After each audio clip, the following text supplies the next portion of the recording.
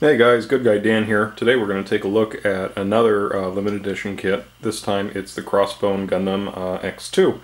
This kit was purchased on Gente kits at release. I originally bought two of them with the intention of just taking the shot lance off the second one and using it on the Jinx or something else, but wound up not needing it after all. So, let's take a look at the box. Unlike the Banshee Verka I reviewed a couple weeks ago, you'll notice that this box is more of the standard Kotogi style with an illustrated cover, shots of various parts of the build on the one side, shots of the completed kit on the other. This is what you would expect to see with the Kotogi kit. If you were to buy it off the shelves. In fact, the design of this leads me to believe maybe they were thinking about releasing this as a standard kit at one point, but maybe that fell by the wayside. Another nice feature about this particular kit is it has its own manual, where, like the Banshee Verka is just the Unicorn Verka's manual. This one is actually specific to the X2, where, a photo of the model on the front, illustrations of the kit, points out like the weapons, the shot lance.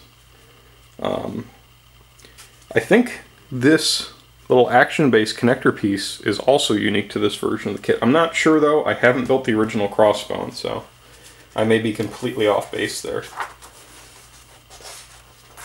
And of course you get your typical Kotogi marking layout guide.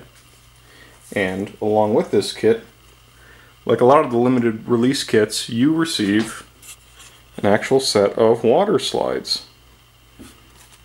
Excuse the dog hair on there.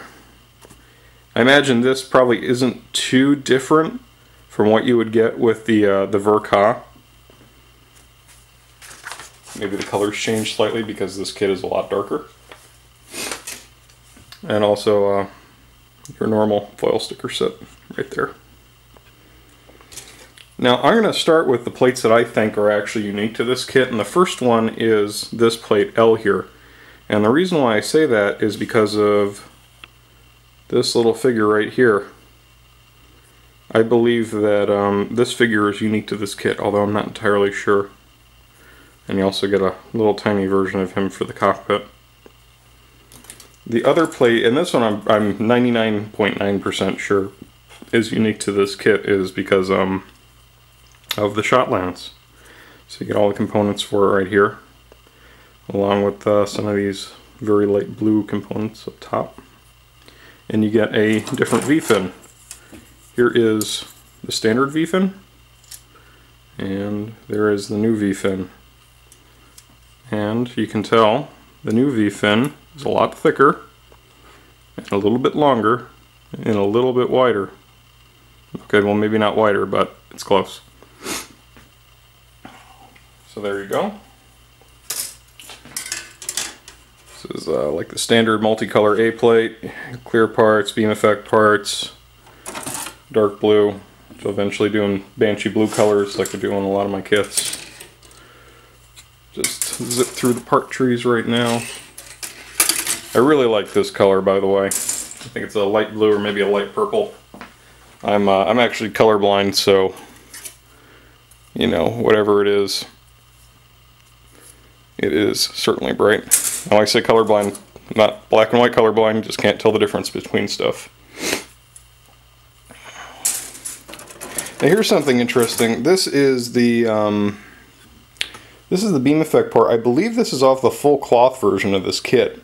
And the reason I say that is because of these kind of serrated looking beam effect parts. I believe this goes on one of the larger weapons from that kit. So I'm not entirely sure about that. I'm sure someone will correct me down in the comments. In fact, I welcome it. So most of these plates you have probably seen before if you have built a Crossbone, and unfortunately I did have one part separate right there. It happens. The Bandai's actually pretty good about sending the plates intact. Now one thing I did notice looking at this kit is this kit's going to require a good bit of masking. Like for example, this is like a pommel, or not a pommel, like a handguard for the blaster slash sword. And the outer lip here is supposed to be yellow.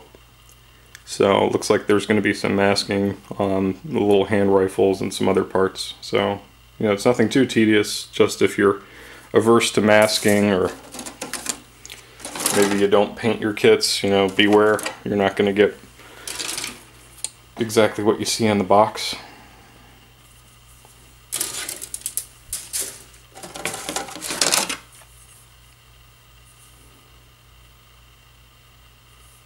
Here's another funny little part. These are arm joints. And these just came just like this. I'm not sure if there were problems with the original arm joints, so they had to replace them. But I just thought it was weird that these were thrown in just like this. Or maybe there is a difference between the X and the X2 and the arms. I don't really know. Some other little odds and ends you get with this kit. You get the cape.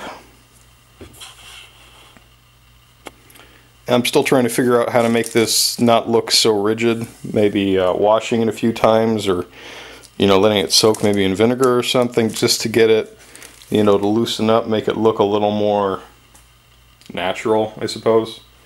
Still beats what you get on the exterior repair, which is just plastic, but, you know. I've seen a lot of people throw these on, not do anything with them, and they just look kind of, I don't know, very rigid. You get this little bit of wire here. I imagine it's for one of the weapons. And kind of like the Strike Freedom, you get a beam shield. This one's kind of, it's nice. I like the detail. I like how it goes from, you know, kind of that pinkish color to the clear color around the edges. I did notice there's some flash in the center of it, which I already cleaned up a little bit. Probably going to take a little more cleaning. Yeah, so no big deal. It's easy to fix, and it's a nice, nice part on here. Should make for some interesting poses when everything's said and done.